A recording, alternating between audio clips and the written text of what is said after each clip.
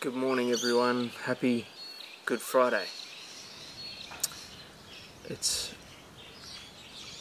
guess we can say happy because we know what it means, but wow, what an event. The intensity is just out of this world. It's so central. I mean, it is the centerpiece of all that we can now celebrate as Christians, as people of faith in Jesus. We only have faith in Jesus because of this moment, the moments of this weekend, and so it's so good that we can celebrate it.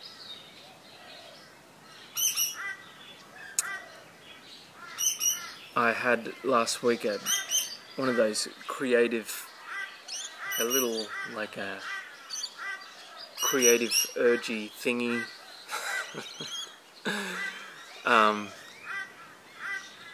Felt the need to express something, and so what's going to play next is a piece of creative writing. Recorded it, spoke it, and it's a reflection on, I guess, the gravity of what Jesus accomplished at Good Friday. And so the recording it goes for 11 minutes, a bit over 11 minutes, so it's not something that you can just stare at the screen and try and take it all in. You need to get into a kind of a meditative space, a space of contemplation. Listen to the words. Like if you need to do a colouring in while listening, or if you want to just lie down and listen. It's one of those things, there's a lot of words in it, and so you won't necessarily take it all in, but have an attitude of wanting to just receive different pieces. Something may jump out at you, and just reflect on that. Don't worry if you miss some of it, but it's not something to watch, it's just something to listen to, let it wash over you. And my hope and my prayer is that there's something in it that speaks to you of how incredible Jesus is, that he would go to the cross for you, that he would take that penalty for your sin upon himself so that you could be forgiven. And so get comfortable and just receive whatever God might want to say to you through this. Jesus. It wasn't a new name. It wasn't unique. It didn't command attention or hold mystique. It wasn't noticed by the prestigious, the ambitious. It didn't seem auspicious or propitious. Jesus. Ordinary, commonplace, quotidian. Jesus. If a name is simply a pattern of vibration in the air, a sound that hits our tympanic membrane, then the name Jesus is not much more than breath, the exercise of the larynx, and the movement of the tongue. But it is not just a sound. It is anything but ordinary, infinitely more profound, a name that's revolutionary. The person behind the name is the substance. Before all we see had form, before the beauty of nature could perform, before time and space took the floor, before our very first before, the forever existing one was. In perfect union, the Father, the Spirit, the Son. No tension, no miscommunication, pure communion. A love, joy and peace fusion, no intrusion, an all-sufficient conclusion. And somewhere in this space there is a grand plan, a design for love to be expressed in atoms, cells, oceans, mountains and man. Male and female would be at the apex of creativity, his very image to be reflected for all eternity. Foreknowledge saw the mutiny, but didn't stop the decision. Omniscience did not steer the Perfect One's movement towards self-protection. Humanity would choose rebellion and rejection in the name of arrogance and self-glorification, a new standard for every generation, coupled with the poison of self-justification. All of creation would suffer the desolation. But the grand plan took this in painful consideration. The choice was to be vulnerable to searing affliction for the sake of coming reconciliation. The overriding joy of love connection laid the everlasting foundation for the story of salvation. And here, before any laws of physics were put in place, here, in the Godhead's love embrace, the Son chooses his act of grace. When the time reaches its fulfillment, he would step into the limitations of his creation, subjecting himself to the containment of a small and weak incarnation. He would become a little human and bear the ultimate cost of their insubordination. And so, the plan moved ahead. Springing from the heart of the triune God, the universe in all of its wonder, billions of galaxies scattered through the vast emptiness of space, spoken into existence, one planet is chosen to be the focal point upon which life is gifted. Millions of species, all reflecting something of the glory and ingenuity of the Creator. And yes, the jewel in the crown, humankind. Very good. It was very good. A new relationship is birthed, God and people. It was simple, it was beautiful, with nothing but ignorance to lose. Characterized by trust and given freedom to choose. Could we but pause this precious moment? For what comes next I can barely speak of, as it leads to the shocking need for atonement. Enter deception. A figure of darkness captures the heart of these naive beings. The devastation ahead was unfathomable. The despair to be theirs was unimaginable. The chaotic afterglow was incalculable. It was an insurrection against truth himself, a violent coup against the very heart of all existence. Everything was held together by the one who loved and who is the very essence of love. With Adam's choice of descent, creation quaked with fear and grief, setting a new trajectory towards death. With Adam's choice, every generation would be born into the slavery of self-rule. Humanity's insufficiency would be forever felt but never acknowledged, always highlighted but never confessed. Justice demanded payment. Justice called for recompense. Justice was a claimant against this travesty that had no defense. How could such a minuscule creature think nothing of this offense? This was no light, trivial matter of minimal consequence. Deliberate and unprovoked abrogation of trust. Rebellion of the heart. Humanity's move was complete stupidity, and it bore a cost. Death. Life to expire. But this was the mutiny that had already been thought through. The Son had already offered himself for me and you. Signals, promises, pictures, shadows, types. God spoke and directed, steered the mess towards the only solution, the extraordinary means of absolution. One of Eve's seed would crush the serpent's head. Through one in Abram's line, all nations would be blessed. One of Judah's offspring would forever rule, it was said. Another like Moses was ahead. The blood of bulls, the curtain, the temple, the bread, the Passover lamb, to the slaughter he'd be led. He would make white as snow those sins scarlet red. By beautiful feet his good news would spread. His place of birth, the nature of his ministry, the manner of his death and his overwhelming victory, it was spoken through the prophets of Israel's history. One was coming that would deal with this sickness, this poison, this self-induced misery. One would come as the substitute payment for this reckless insurgency. And then the time did reach its fulfillment, and he stepped into the limitations of his creation, subjecting himself to the containment of a small and weak incarnation. He became a little human in order to bear the ultimate cost of our insubordination, and they named him Jesus. It wasn't a new name, it wasn't unique, it didn't command attention or hold mystique. It wasn't noticed by the prestigious, the ambitious. It didn't seem auspicious or propitious. Jesus, ordinary, commonplace, quotidian. But it was the being behind the name that gave it substance.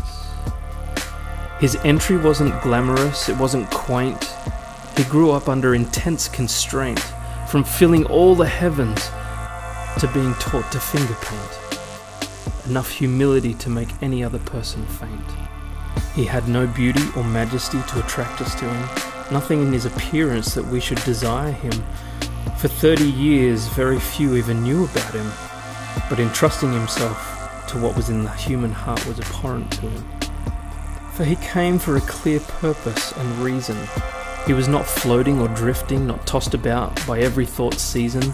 His focus was set before intermolecular cohesion, and he would see it through to the point of completion. To testify to the truth is why he came. The truth of humanity's sickening shame, and the truth of God's undeserved, unreserved favour he would proclaim. To bind the broken-hearted, release those imprisoned by inescapable darkness. To the bruised reed and the smouldering wick he was harmless. He spoke of hope and light. He gave the blind their sight. He healed sickness and disease. The most horrifically tormented he would appease. The authority with which he taught was like heaven's juggernaut. What manner of person is this? Jesus, the breaker of the laws of nature. But the fallen race could not handle him. At first they were moved and even excited, but they became confused and violent. They were too nearsighted. Sight so near it defined narcissism. The problem from the start, no concept of real altruism. He was despised and rejected, familiar with pain and suffering. Like one from whom people hide their faces, we held him in low esteem. But he was pierced for our transgressions. He was crushed for our iniquities. He himself bore the punishment that brought us peace. By oppression and judgment he was taken away. Yet who of his generation protested? For he was cut off from the land of the living. In his place the freedom of a murderer was requested.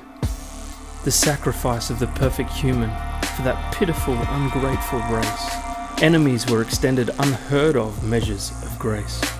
Mercy and truth are met. Innocent blood paying the unpayable debt. And heaving his last breaths on that sordid cross, he didn't waver in his faithfulness to his agenda. For the joy set before him, to death he would surrender. Bringing many sons and daughters to glory was the whole point of this salvation story. And when life was slipping from its very author, his final words declared a whole new order. Not by our own efforts at righteousness, or our self-attested claims to holiness, not by the work of body and soul betterness, or the good deeds we view as godliness. The new order, announced by his laboured sentence, was that faith in his work alone leads us to forgiveness. As his vision grew darker, he knew it was done, a blood payment from the one and only Son. It is finished. Jesus. It wasn't a new name, it wasn't unique, it didn't command attention or hold mystique, it wasn't noticed by the prestigious, the ambitious, but it was auspicious, it truly was propitious. Jesus, extraordinary, outstanding, supernatural. Jesus, no other name carries the same weight. Jesus, to him I happily abdicate. To him be the glory, his name will I forever elevate. Jesus.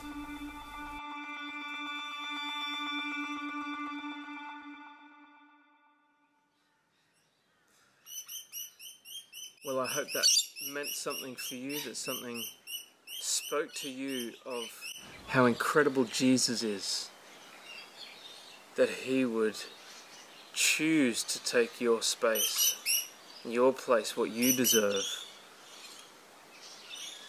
because of his intense love from the beginning, from even before creation even began.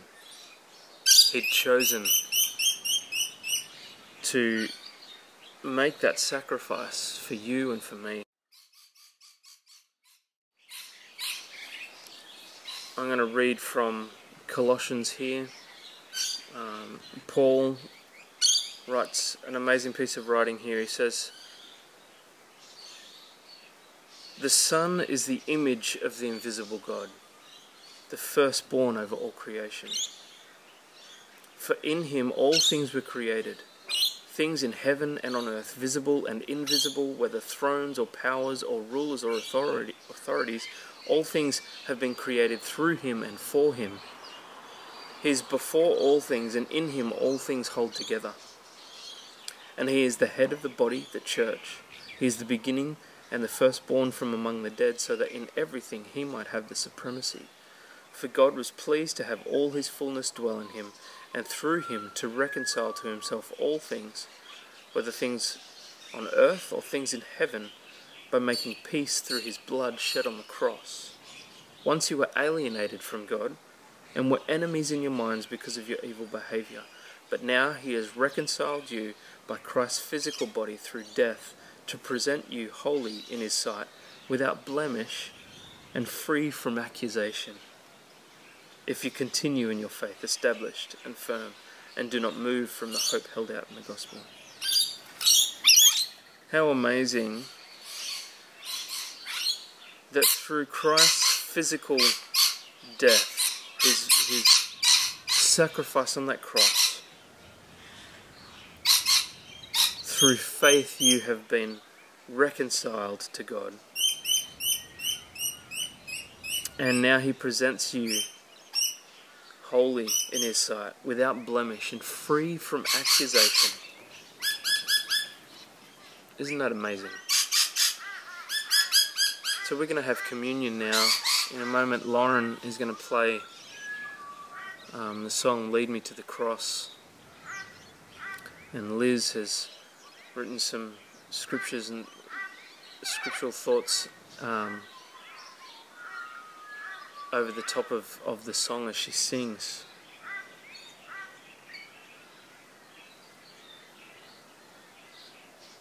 But this bread, that hopefully you've got some in front of you, this bread represents the body of Jesus, the one who is before all things, who chose to become human. His body was broken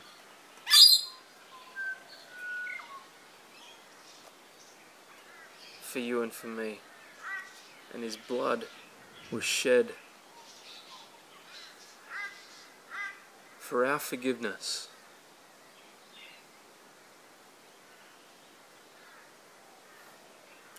Jesus, thank you for your sacrifice.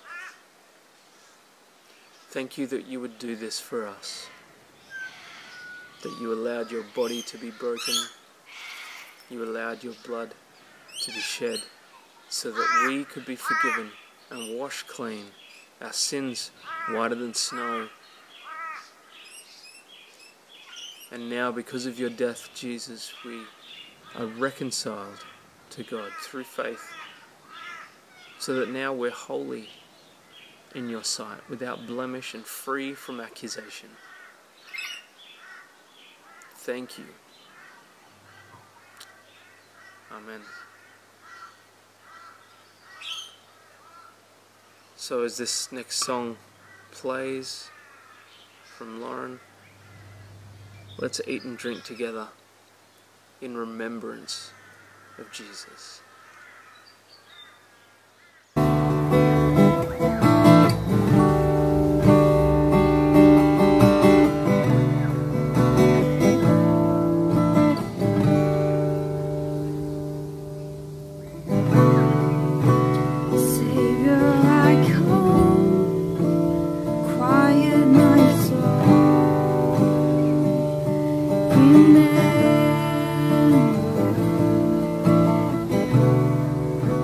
Redemption's here, where your blood was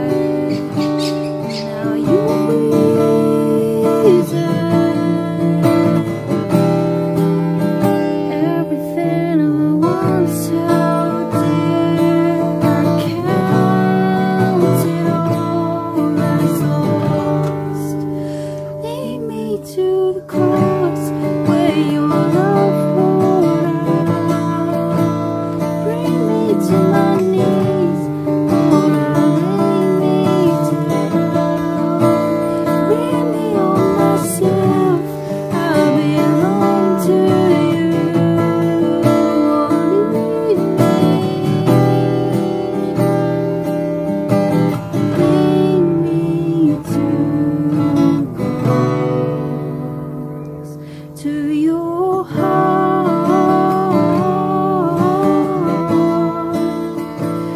to your heart. Lead me to your heart. Lead me to your heart.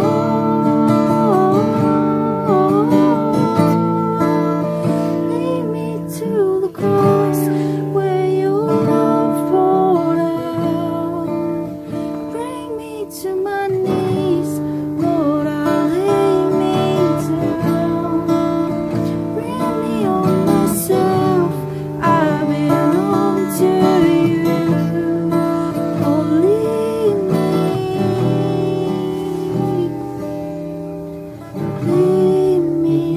to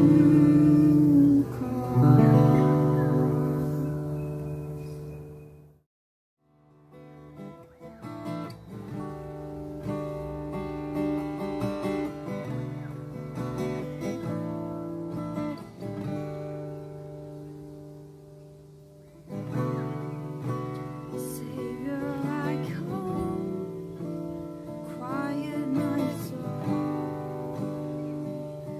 Remember,